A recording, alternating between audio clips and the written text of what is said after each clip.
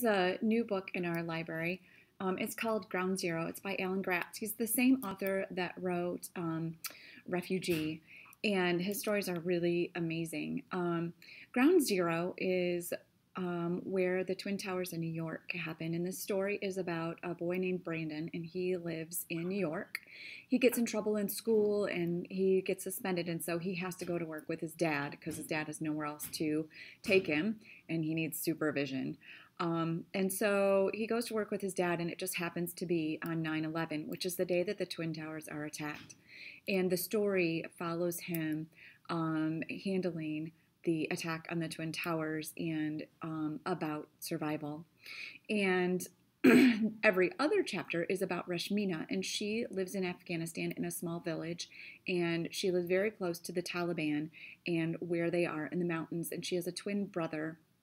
And her one day, her village, an American soldier comes with some Afghan soldiers, and they are knocking on the doors of the villagers looking for weapons, and because they've heard that there are weapons, and Rashmina knows that her brother or someone has told the American soldiers to come to this village and check for weapons, but really it's a trap, and the Taliban attack.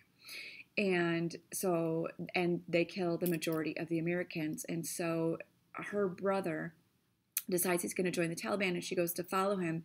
And as she does, she discovers a wounded American soldier. And he asks for her to help him. And it's in their culture and in their belief that if you ask for help, you give help. And so she brings the soldier back to her house, and she's very concerned about it, and everyone's very concerned about it because if they get found harboring an American soldier, then it means death for everyone. Well, by the time she gets the soldier back to her home, the Americans have decided they're coming back for their fallen soldier, and they start attacking the Taliban and the village. And so Rashmina, this is also a story of survival, and she tells the village, oh, yes, I know what we should do. We should hide because the Taliban are coming for them, and now the Americans, and lots of civilians die when there's an attack on a village. And so they go into a cave, and of course, if there are bombs and explosion, a cave would collapse.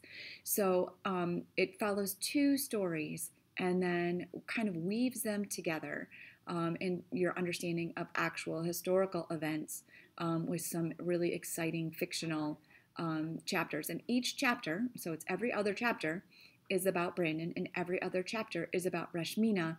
And each end of the chapter, you're just left wanting to continue to read about that particular person, and then you go and read about the other one. So you read about New York, and then you read about Afghanistan, and then you read about New York, and then you read about Afghanistan, and it's so exciting that you can't stop turning the pages.